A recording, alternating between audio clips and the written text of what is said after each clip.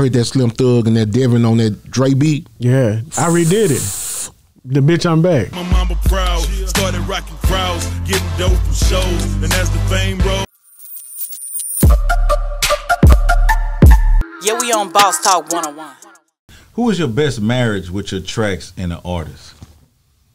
Ooh, that's I know, but I want to hear what you say. My best marriage? Yeah. It's two, bro. I got a ex and a current. Can I guess one? Yep. Slim Thug? Yep. Thugger. Okay. And then it's Nipsey. Wow. That's hard. That's hard. Yeah. I can't, bro. You know what? It's kind of crazy for me because I really can't say that shit because then you got Scarface. Yeah. Then you got Keke. Then you got Zero. Then you got Trey. But that Thugger though on your beat. Thug. I came in the game 17 real loud. Only thing on my mind make my mama proud. Man, bro, we working on some shit right now, and it's just like he got a good voice. Went back in time, bro. Wow. That voice, bro. But when you create a sound when you create a sound with people like that, and that's what happened, then it's gonna go like that. I take my hat off because most people would have some kind of fallout and can't reproduce that sound for the fans who really waiting on it, you know. But y'all able to deliver it. I did that for Swish House too. It's called consistency. When Swish House had when Carnival Beats and Swish House had kind of part ways, I picked up the pieces for them and kept it going. I did it with Do or Die too. Yeah, come on, you know what I'm saying? Damn.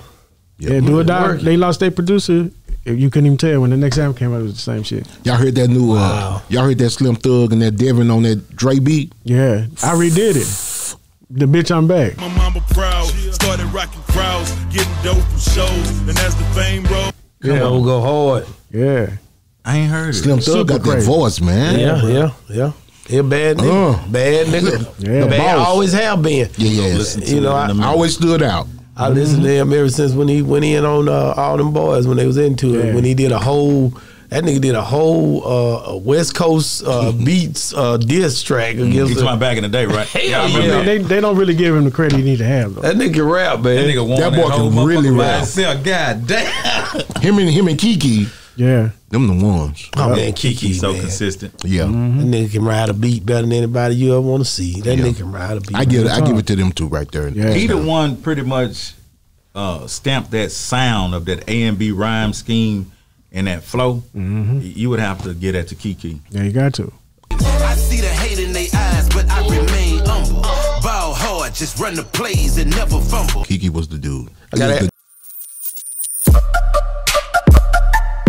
Yeah, we on Boss Talk 101.